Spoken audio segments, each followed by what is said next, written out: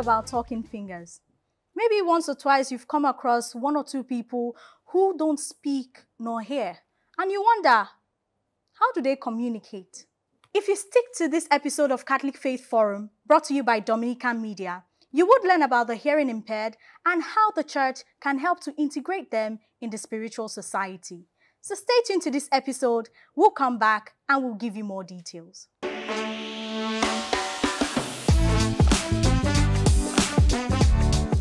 As society stigmatizes those who are hearing impaired, God does not forget them, and He draws them nearer to Him, because before Him, all His children are the same and one.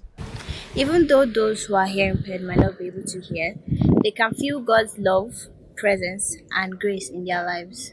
And we too, even though we might not be physically hearing impaired, we might be spiritually when we fail to listen to God's love, God's word, and His grace in our lives. Jesus.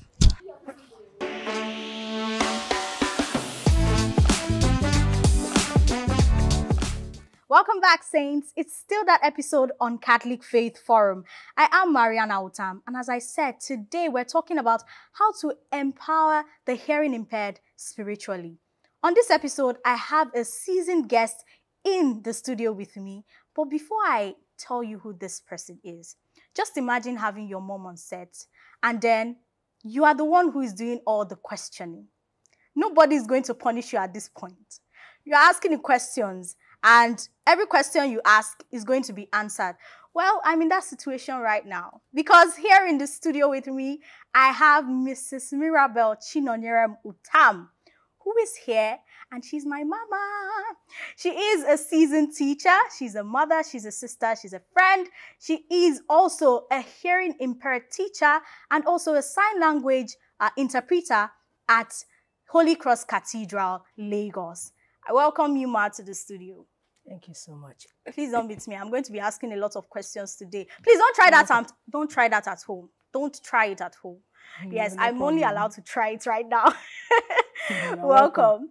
Yeah, I know for a long time it has been your passion to always help children and people who are hearing impaired to be integrated in the spiritual society, you know, guiding them through catechism classes, making sure they receive the Holy Communion, and you've done a lot already. So how do you feel being on this set talking about them? Well, I feel highly elated. Being here, yes. Okay. Yes. Okay. It's a great opportunity being here. Okay, so are you ready to, you know, answer our questions? You're ready? By the special grace of God. Yeah, shake it in. Ready. Shake it in. Yes. All right. Okay. So in a broad perspective now, what is hearing impairment? Well, from a narrow point of view, hearing is just the act of decoding. By the time one perceives sounds, you encode, you decode, then you'll be able to interpret what those sounds are. And you must do that through that very organ, which is the ear, which is, yes, God has given to each and every one of us. And you know the ear has three parts. It's divided into three. We have the middle, we have the inner, and we have the outer ear. Okay. So that's the process of hearing. Then impairment is when, that's that condition, where the condition whereby that organ, that particular organ, that is meant to carry out a particular function has been impaired. This time around, the impairment can cut across any parts of the body. But when it comes to hearing, it's particularly for the hearing. When the hearing has been impaired, the hearing has been obstructed.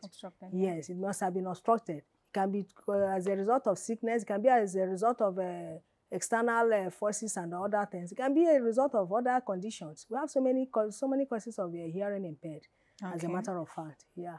Okay, so what method of communication is used when someone is hearing impaired?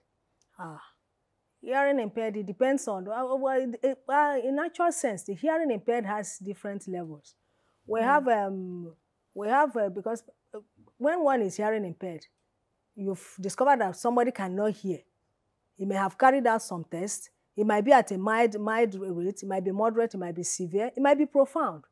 So most of the time, depending on the nature of the hearing loss, we call it hearing loss, after carrying out some tests and all whatnot, the most effective means is using the sign language. Okay. Using the sign language. So that's the most effective method now. Although we have a lip reading, we have speech reading, we have other means, we have even total communication, what we call total communication. Total communication, when it comes to total communication, it embraces all other factors. You have the one they use pantomime, you have to make use of your body to make sure that you pass that message across to the person. We have sign language, we have lip reading, we have other methods of communication. We have simultaneous communication. Simultaneous communication, sometimes you use the lip. Those who must have acquired their hearing loss, it may be at a very little age, because when you come to hearing loss, it can occur before birth, it can occur during birth, it can occur after birth, because we have congenital. Congenital, when that congenital process is when it has occurred, maybe while the child, where the person has not been given birth to. Then adventitious is when the person must have has been given birth to, probably when the child may be a toddler. It can even be an adult. It can even be an adult. It might have then the person along the line, something may have occurred, then you acquire that hearing loss. Okay. So that's what we call adventitious and then congenital. Okay, so we'll come back to still talking about this topic, but then let's go on a quick break. And on this break, we'll be learning more about the saint of the week. Over to you, Evelyn.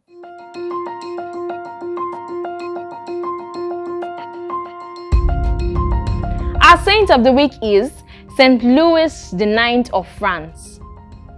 Saint Louis IX of France, born in 1214, ascended to the throne at the age of 12, following the death of his father, Louis VIII. Despite his youth, Louis IX showed remarkable leadership qualities and a deep devotion to his Catholic faith.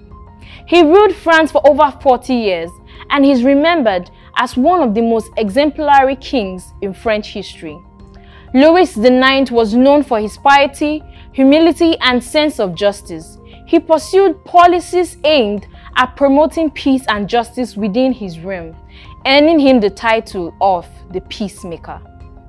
He implemented numerous reforms to improve the legal system, striving to ensure fair treatment for all his subjects. Deeply committed to Christianity, Louis IX led 2 crusades to the Holy Land in attempts to reclaim Jerusalem for Christendom. Although both campaigns ultimately ended in failure, Louis's piety and devotion to the crusading cause earned him widespread admiration throughout Europe. Louis IX's personal life reflected his devout faith. He lived a life of austerity, often wearing simple garments and engaging in acts of charity towards the poor and needy. He also established hospitals and cared for the sick, earning him a reputation as a compassionate ruler. In 1297, while on his second crusade, Louis IX fell ill and died near Tunis. He was canonized as a saint by Pope Boniface VIII in 1297. Just 27 years after his death. Saint Louis IX is venerated as a patron saint of France and is remembered for his commitment to justice, peace, and the Christian faith. His legacy continues to inspire people around the world to this day. Saint Louis IX, pray for us.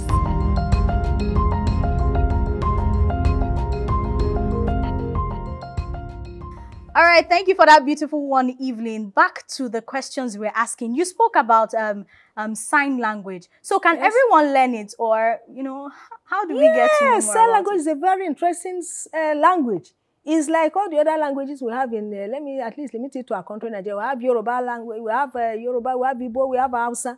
Language, I mean, is a language which, if you learn it, if you have the passion, if you have the interest, you will learn it. And if you want to learn sign language, start with the alphabet. It's like a toddler, a baby kindergarten child you send to school. You start from the scratch and start learning the ABCD. So if you want to learn sign language, you start with the alphabet. You start, this is letter A, and this is letter B. Okay, so I want you to hold this till, like, you know, later on we'll learn about this. But then let's, you know, continue with our questions. So I want to just ask you, with your first-hand experience, how have these individuals been able to receive the sacrament despite their challenge?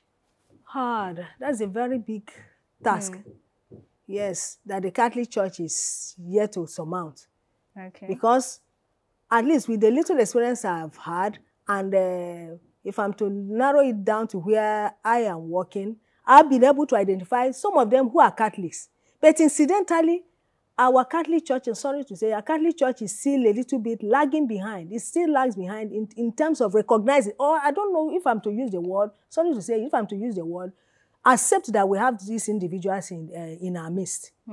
We have so many of them. There might be 10%, there might be between, let me say, 8 to 10% of the whole congregation that in Catholic Church. But because they have not been recognized, that's why most of them drift to other denominations, and they can easily catch them there because we have interpreters there where everything is available for them. But coming to Catholic Church, probably we have not accepted the fact that we have them. But before God and man, I know we have them there. And to the greater glory of God, I was able to organize from my school, about a few of them whom I identified as Catholics. They've received the first Holy Communion. That was about 2021 precisely. Okay. And they don't really need that difficult task of passing through this catechism classes. At least if they can know the rudiments, the simple prayers, and we still need more. And so many of them are still out there. So there are a lot of them that are out there who still need this sacrament. So what would your suggestion be now to the church, to help integrate them spiritually into the activities? My own little humble appeal and suggestion is, if my Lord will key into this program, I don't know how wide it goes or how narrow it is. We are having hope to reach there. Okay, by the special grace of God. Yeah. So, in my own humble suggestion, as the priests are being in their pastoral work, I don't know the processes they take, probably from the seminary. Maybe if it is even junior seminary, or even the senior seminary, by the time they are sending our priests, I think after priest to after deacon and or maybe junior seminary, senior seminary, I don't really know the procedure. It should be inputted into their curriculum. At least sign language, stroke and braille. Braille is for the visually impaired, and sign language is for the hearing impaired. Even at least out of every, my own little humble suggestion, if out of every 10 to 15 priests that are to be ordained, at least if 2 can be made to learn sign language, it will really go a long way to help us. Because as I speak, we have association of the sign language interpreters. I think we are only 2 that are Catholics, and we cannot cover the whole Catholic Church. And most of these hearing impaired individuals, they belong to different parishes. That's another thing. That's the challenge we are having. If we happen to get one in this parish today, this one is in another parish, we cannot visit all these parishes. And another thing, if the priest too, even those ones that are already been ordained, if the priest too can be made to go and learn this sign language, because we have them there. And then when they are at the altar, they are there interpreting. We have few priests, although who can sign. But if more, we'll be encouraged to learn the sign language. And then also the religious too. That's the Reverend Sisters too. I know more of the Reverend Sisters. I think most of them, when we studied special education years back, some of them came to study the core. But it's like the priests are still not being encouraged to learn this sign language. So my appeal to His Grace, our Chief Shepherd, please, if we can release some of the priests, because it's a very, very necessary reason. This very group, this very percentage of souls are being left behind. Please, they should carry them along. The visually impaired can hear. If they are at mass, they can hear. The other mentally, we have other categories of special needs children as we take them to be. Even if it's the mentally retarded, the Down syndrome, the autistic children, those ones can hear if they are being condemned. But the hearing impaired, that the communication gap is there. Is there and is visible. Okay. So thank you for your suggestions. How can the society now at large, let's broaden it, how can the society accommodate people with this challenge and also, exercise empathy towards them? The society at large? Yeah. The society to an extent they've already started doing their own part by bringing out, let me say at least 75% of the society. Those families that they belong to, they have started bringing them out, because I think years back, many decades ago, they do hide them in their house. But now they started bringing them back. Because at least, let me take a typical instance now, where I work precisely, started seeing the age range of, let me say, 5, 6, 7 years. And sincerely, they are not nothing less than 20. So if it were to be in the past, probably they would just decide to keep them, hide them in their homes. But now they started bringing them. The awareness is being created. But now when the awareness is being created, bring them out, catch them young, do the early intervention matters, is the key. By the time you start early, let me say if they are hearing impaired, you start teaching them those signs. Before they reach, some of them even pass out from primary school at the age of 11, 12 years, which is not too bad. But you will still see that the society, you will still see some coming to register their children at the age of 15 years, 16 years. They are just starting from primary one. It's not too good. So those ones are still, they are still not gotten the message that, no matter whatever challenge you see, you find yourself, or no matter whatever condition you see the child, please, the child should be educated. We'll be taking a short break right now, and on that break, we'll be getting to know more about our faith. Over to you, Jeffrey.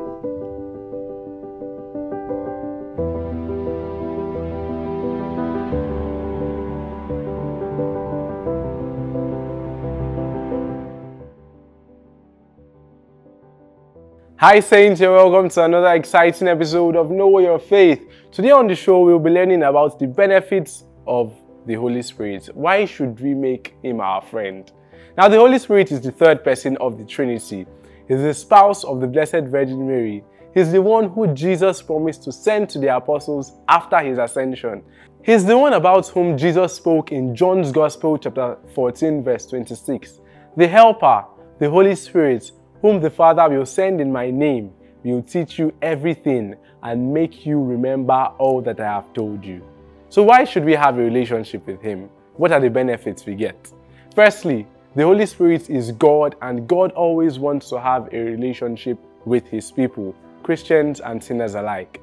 He's always there, calling us back to repentance and salvation, so that we don't spend our eternity in darkness, but we fulfill purpose by spending eternity with Him in heaven, for that is the aim of our creation. Secondly, the Bible in Matthew chapter 7 verse 16 and 17 tells us that by their fruits you shall know them. A healthy tree bears good fruit, but a poor tree cannot bear good fruit. Fruits here refer to characters and behaviors of humans. Fruits are one thing that every human being bears. A true Christian bears good fruit, while a non-Christian bears bad fruit. St. Paul in Galatians chapter 5 verses 16 to 18 tells us, "What I say is this, let the Spirit direct your lives, and you will not satisfy the desires of the human nature. For what our human nature wants is opposed to what the Spirit wants, and what the Spirit wants is opposed to what our human nature wants." Now these two are enemies, and this means that you cannot do what you want to do. If the Spirit leads you, then you are not subject to the law. He goes further to tell us some bad characters to avoid. That is bad fruit. Immoral and indecent actions, idolatry, witchcraft, hatred, jealousy, anger, drunkenness, envy, engaging in immoral sexual urges. These and other vices are what St. Paul warned us about. Those who do these things will not possess the kingdom of God. Galatians chapter 5 verse 21. Now luckily for us, St. Paul goes further in Galatians chapter 5 verse 22 to 23 to tell us the fruits that we should bear. He refers to them as the fruits of the Spirit. They are love, joy, peace, patience, kindness, goodness, faithfulness, humility, and self-control. Now these are the fruits of Christians, those who worship Christ, and it is through the help of the Holy Spirit that we can bear these fruits. So I hope you see why you should have a good relationship with the Holy Spirit. If you already have a good relationship with the Holy Spirit, continue in it. And if you don't, it is not too late. Let us invoke the Holy Spirit upon our lives. Come, O Holy Spirit, fill the hearts of the faithful and kindle in us the fire of your love. Come, O Holy Spirit, fill the hearts of the faithful and kindle in us the fire of your love. Come, O Holy Spirit, fill the hearts of the faithful and kindle in us the fire of your love. Thank you for watching, guys. Till next time, be bold, be Catholic.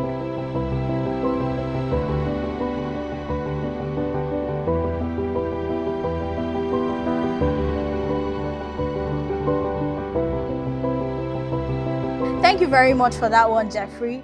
Yes, so we're still talking about integrating and helping the hearing impaired when it comes to spirituality. So you were saying something, and yeah, you just finish it up. Okay, there was something that was like an oversight. There's this vision or mission we are on, though we've not really started it. If I might narrow it down to Catholic Church, we have this simple prayer book. The simple prayer book, or the Abide in My Words, that is literally for children. I believe by the special grace of God, we can transcribe that book into sign language. And how do we do it? let's assume, okay, we have this word in. This is sign for in.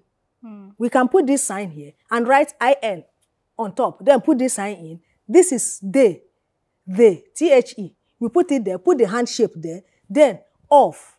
Okay. This is off. We can do it like that. And by the time we compile this, even those who don't have the interest in learning science, by the time they see, say, what is this all about? Everybody, so many people will pick interest. Both the hearing impaired and both the hearing ones. Most people will come. They come to learn the sign language. And then it become a wider, in fact, the hearing impaired will love it that other people have come into their world. So they will not feel segregated. They will not feel frustrated. Because a lot of people say that they are frustrated human beings and that they are too hostile. They are not hostile. Because if you eat wine and dine with them, you see that they are a group of people that need to be cherished and loved. So when you show them that love, when you show them that sense of belonging, have empathy on them, not even sympathy. Don't sympathize with them. Just have empathy on them. Show them that, yes, you feel the pain their cells are passing through. They would now open up themselves. There are some scenarios that even some of them will confide in you. Take for instance, when a hearing impaired is going for confession. How does a hearing impaired go for confession? We've tried to enlighten some of them. Now put it down. But if that the priest knows this sign language, the hearing impaired doesn't need to put down the sins or whatever, maybe list it out. But for now, the few of them that have received First Holy Communion, what to encourage them to do, write it down. Fear, Father, I'm hearing impaired. Here are my sins. This is it. 1, 2, 3, 4, 5. 1, 2, 3, 4, 5. Then the Father will absorb. But then there might still be more to it. There might still be one or two things that the priest would have wanted to cancel that hearing impaired. Because the priest is lacking. There's that communication gap. So many of them prefer to confide in us. But it's not the best. We are not priests. We are just lay faithfuls. But so many of them can confide in the priest. If the priest understand, if they know that the priest understand their language. So please, the Catholic Church, our chief shepherd, he should help us to do something about it. He should help us to do something. We are there to make ourselves available. The few of us that are Catholics, or on a wider range, we have so many of us that are interpreters. But to narrow it down to Catholic Church, we are ready and we are willing.